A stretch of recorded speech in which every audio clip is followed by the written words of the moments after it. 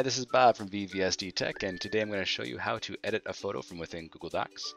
Now in Google Docs, there is no native photo editor. If I were to select this image and click on Format, there's no way for me to edit this photo.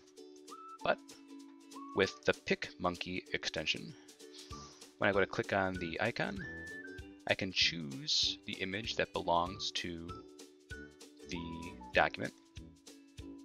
It'll open it up directly in the PicMonkey editor. And then from here, I can edit the photo. So for example, I can change the color and saturation.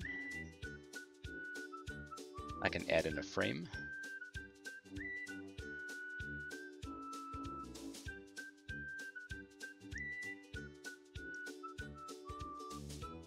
Drop shadow.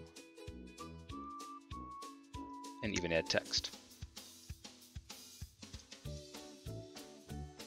When I'm finished, I click on Save, and I could save this to my hard drive, or I can right-click on the resulting image, click on Copy Image, go back to my Google Doc, and paste, and it'll paste it in the same dimension as the original image.